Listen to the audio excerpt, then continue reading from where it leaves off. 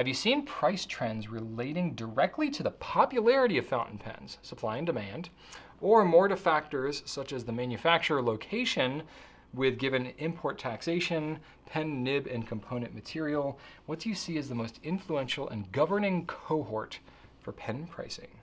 So there may be some factor popularity, but that could affect it maybe in different ways. I think it affects it like over the long haul, but honestly, from my experience in the pen industry, most of the manufacturers are not looking and being like, oh, it seems like we could make more money on this pen if we just charge more. Let's just jack up the price and take more money from these suckers. Certainly that happens in a lot of industries, and there may be some of that happening with certain brands.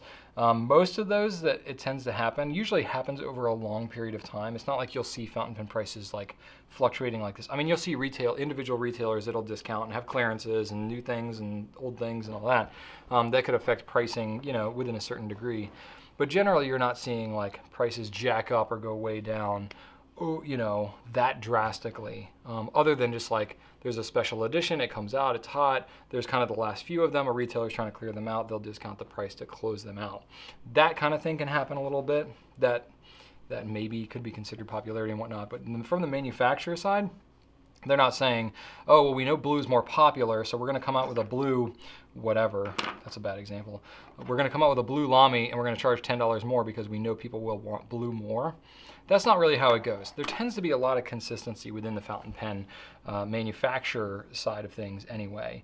I think there's some relationship there. Like a lot of times what will happen is if there's something that's really popular and a manufacturer has a hard time getting supply of something, or they have to go through extra effort to manufacture a certain supply of something, and it ends up costing more, or they have to manufacture it within a certain time frame, or there's a tool that breaks in order to be able to manufacture that.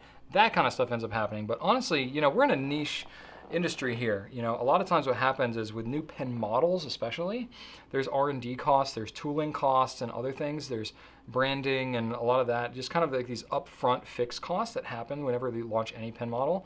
If it ends up being kind of a flop, then they usually lose money or they don't make a lot of money. And so the price has to be kind of high. And sometimes you'll run into this with brands where you'll see a pen that comes out and it's like it's a new model from an existing brand and you're like, why is it so expensive? It's because there's a lot of R&D and other costs that have gone into that. And it's like, if it ends up selling really well over time, those costs can get spread out over more pens. But if they don't sell that many pens, all of the mold costs and tooling costs and research and development and marketing, branding, advertising, all that kind of stuff, distribution, all of that has to get baked into fewer pens. So they usually, depending on how much a manufacturer wants to invest in developing a certain new line, and what payback period they're expecting and what the R&D costs were, that can affect the price. That's not really a supply-demand type thing, except there is a little bit of a cart before the horse kind of relationship. If a pen is overpriced, then the chance of it lasting a long time to sell a lot of pens and spread out those costs is lower, right? So there is a lot of interesting things that has to happen from behind the scenes, but honestly what happens a lot more is people that are in the industry, like us retailers, we have an awareness of about where pens should fall based on everything else that's available and what price sensitivity there is and all this kind of stuff. And so manufacturers will have an idea for a certain pen, and if it ends up where they can only manufacture it and it has to be at a certain expensive price, then it's like they just won't make it because it won't be practical. You know what I mean? They're not going to have some slightly different version of a pen that costs $200 more. It's probably not going to sell that well unless there's something really, really special that goes on with it. The market will just not bear that cost, so they just won't make it. So there's a lot of conversation on the manufacturing side of where is this pen supposed to sell at, where's the market for this, what other comparable pens are out there, and do we think that we can make the pen economically enough to fit within where we think you all, the consumers, if you will be able to bear that price and find it interesting. So there's a lot of that back and forth and conversations that go on. That's a lot of where the manufacturers are asking their distributors locally in their different regions where that will make sense, or retailers, individual retailers, they may ask that as well. And so that's more where it goes in. And then some of the price fluctuations you see, especially across the world on given pen models, have to do with currency fluctuations, taxes, duties, tariffs, shipping costs, all those things that are more localized.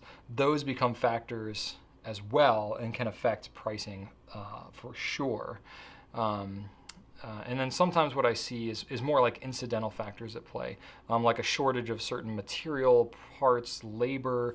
Sometimes with certain brands, if they're making some specialty type of thing, there's some certain like plating that needs to have. This is one of the most common things, is like either nibs or plating or something like that, where it's a more specialty part of the pen that needs to happen, that has to be outsourced or provided by a third-party company. If that third party reaches their capacity or goes under or changes their process somehow, that can affect the price of a given product. So you might see prices of certain things jump up here and there because there was some environmental regulation that happened in Europe that affects the electroplating that was used for whatever given pen, and now all of a sudden it costs 3 times more to get something electroplated. Boom, price has to go up. So there's more that kind of stuff that drives the prices that happen on most pens than anything else, from what I can tell. And then, what I've seen sometimes is like something like Pilot Iroshizuku. They have the really nice bottles, like this one, the Konpeki right here. So they had these nice handmade bottles when they first came out with it. The ink was $35 MSRP, and it sold reasonably well. It was definitely a premium ink, but popular ink.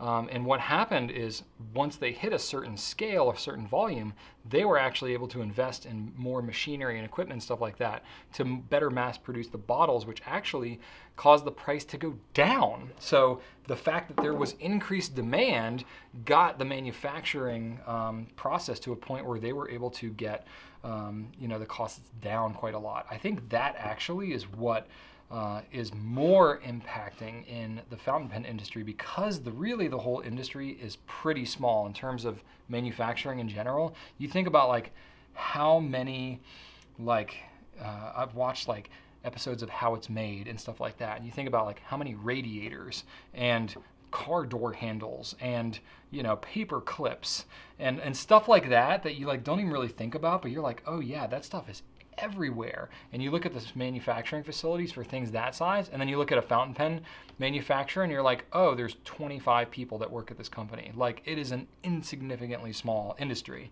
So oftentimes what happens is prices are high because it's so manual, and so there's just no mass-produced equipment to invest in, because you're not selling millions and millions and millions of things, like you are with like a ballpoint pen that can be 10 cents.